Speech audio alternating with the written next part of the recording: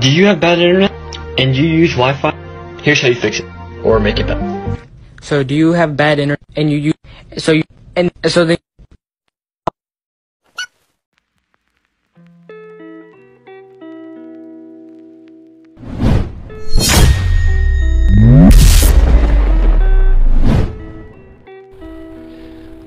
Alright, so the first thing that you're going to do is find a clip, and here we're going to put the text behind Gyutaro. So in order to do that, first you're gonna go to the beginning of the clip, and then you're gonna add a vector drawing. There you go, and just trim it like so. And then you're gonna go to the shape layer, go to color and fill, and select this. There you go. And now you're just gonna zoom in to the character. There you go, so it's much easier to trace, because basically what you're gonna do is go to the shape, go to edit points, and then basically just trace the character out. Might take some time depending on the clip, but you have to be patient.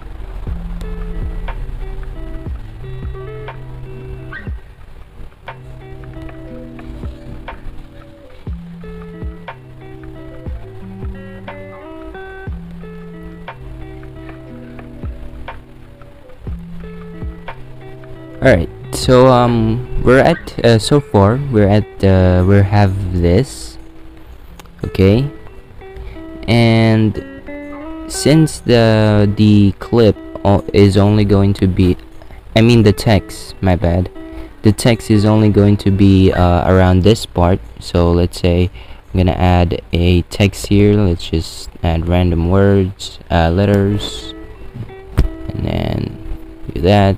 Just an example. The text is going to be around this part. Alright, as you can see, it doesn't go all the way up here in the clip. So what we're going to do is go back to edit points. There you go. And then instead of just going all the way, tracing out all the way here, we're just gonna skip it and then just go here instead. Just skip all the way here, because it doesn't matter, because text is not gonna reach this part here, so it's fine. It's only around this part, so yeah, we gotta mask this, put points here. So let's continue.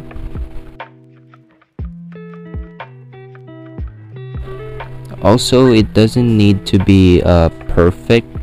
Actually, it's fine even if it's not really perfect, as long as it's not that noticeable. It's fine, because you know the rules. If it's not noticeable, then don't fix it. Alright,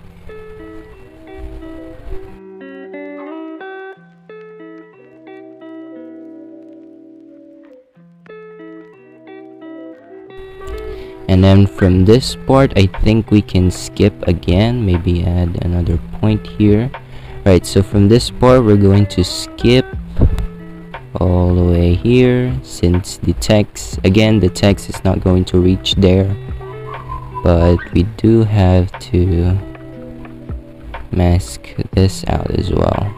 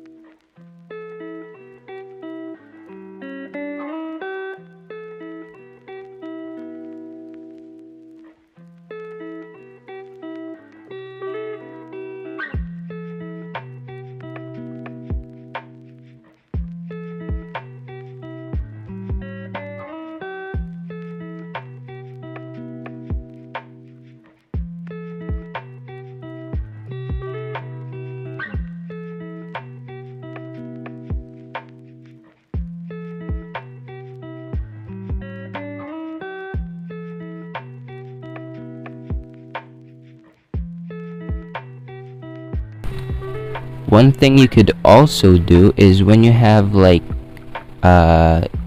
curves like this one, wait, let me show you. Like this one right here, you have curves like this. One thing you could do about that is put a point at the first end of that curve, and then put a point as well at the other end of the curve, about here. And then you're gonna move this, slide it down like this, and then once it goes to the middle, you just add another point there, and there you go. And then after that, you're going to press this, and then as you can see, it creates a curve line. Now you can just adjust it,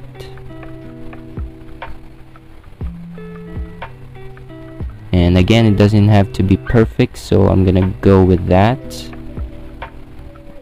And yeah, let's continue. We're almost done.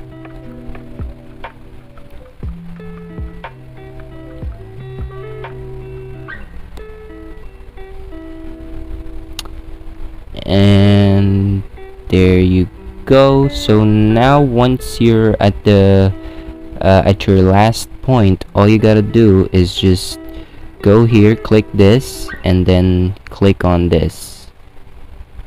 There you go, and that connects it all. And now you just zoom out so you could see the original size, or you could just leave the project and then go back again. And then here it is. Here's our shape. Now as you can see, we have a moving clip. It's a Twixtor clip. It's not just a still image. So what we're going to do is, since this is still, it's not moving, we're gonna make it move. So in the clip, you could see that the character is coming closer, so it means that he's getting bigger. So in the shape layer, we're going to make it bigger, like so, just a little bit, so it could match the clip.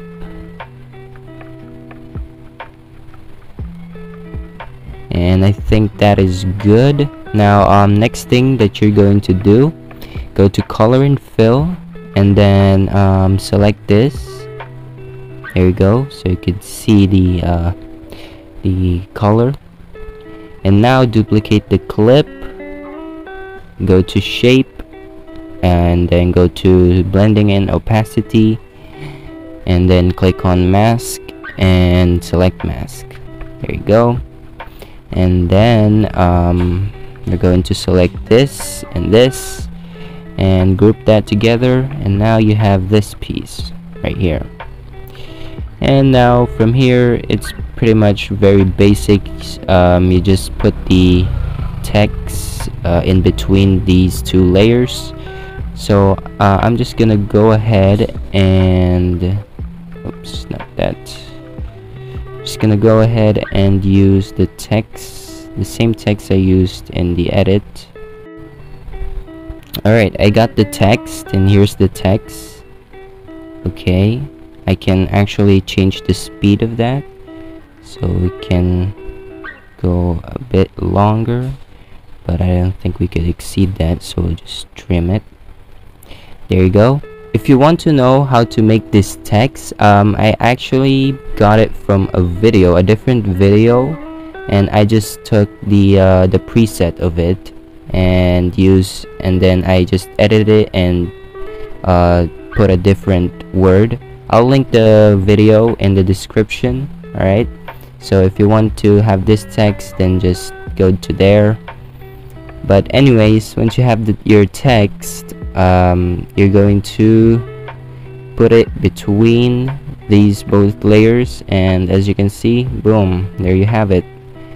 As you can see, the text is going behind the character. like so. Pretty easy. You could also do the same thing for Tanjiro, but that's up to you. I'm not gonna do that anymore. Anyway, yeah, that's pretty much it. Thank you guys so much for watching, and peace.